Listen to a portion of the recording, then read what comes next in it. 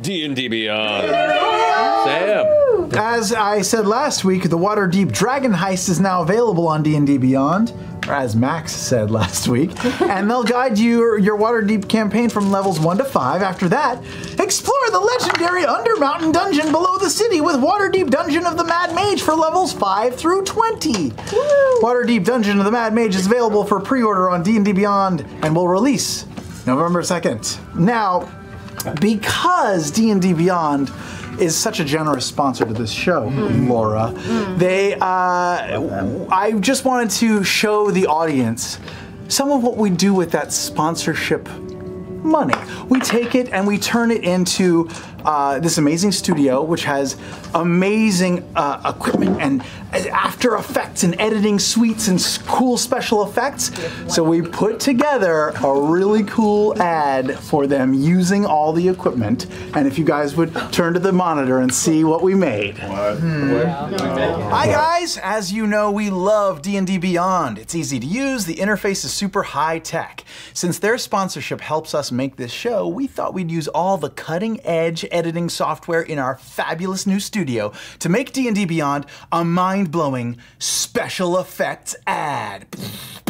Explosions, I assume. For instance, look at my face. Looks normal now, right? But when we add high-tech CGI effects, oh, I look like a beholder! Roar! Anti-magic cone! D&D Beyond! Okay, reset.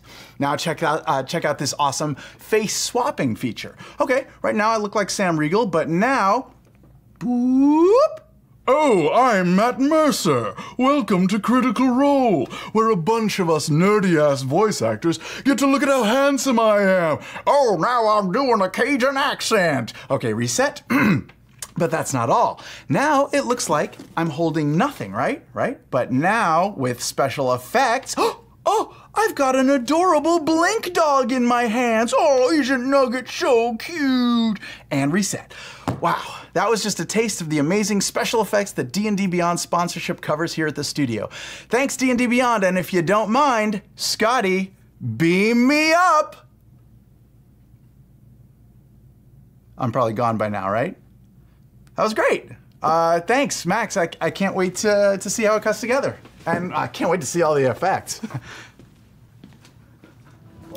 They didn't put any fucking effects on it.